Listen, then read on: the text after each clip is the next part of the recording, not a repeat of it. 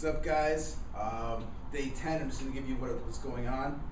To give you a little recap from yesterday's workout, I did wake up a little stiff and sore, so I have a little bit of a little worried about that, especially in the area that hurts. That means to me that I kind of got to play it by feel more.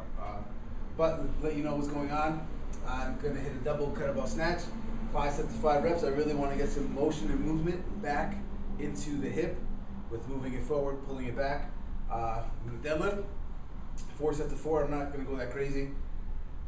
Going to hit some explosive push-ups, a power exercise push-up into a strength exercise.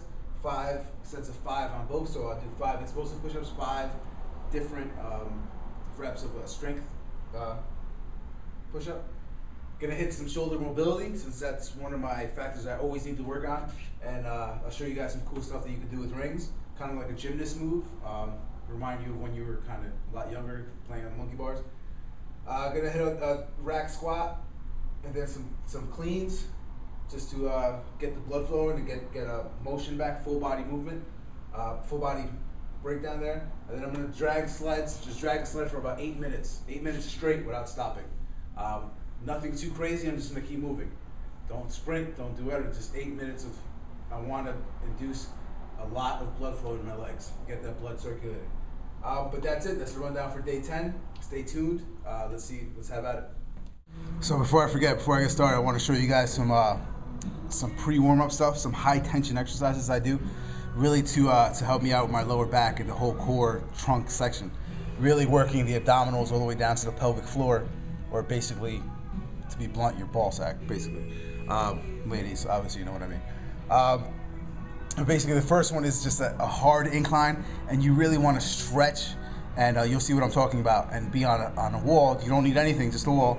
Go all the way up on your toes, stretch the fingertips, elongate the body, elongate the spine, and really lock down that core. You'll feel what I'm talking about. Second one, we're gonna go with a tabletop or reverse plank. I do it right after.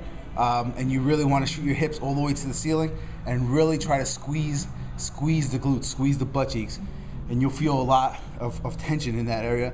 And the last one, it's a progression to what's called a planche or a gymnast move.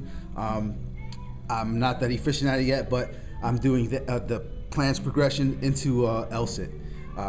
Doesn't need much time. You'll feel what I'm talking about.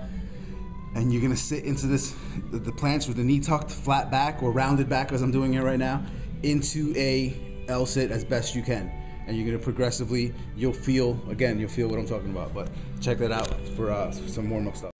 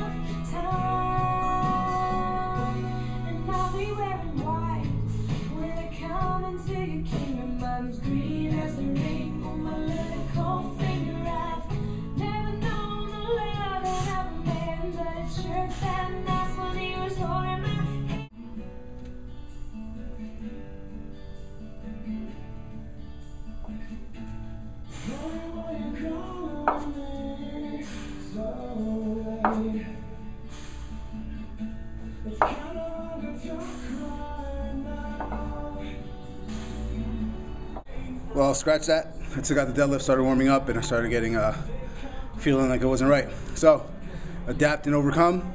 It's really not that important right now. So I'm just gonna keep moving on to the rest of the stuff. That way I don't hurt myself for later progress and be an idiot again, right?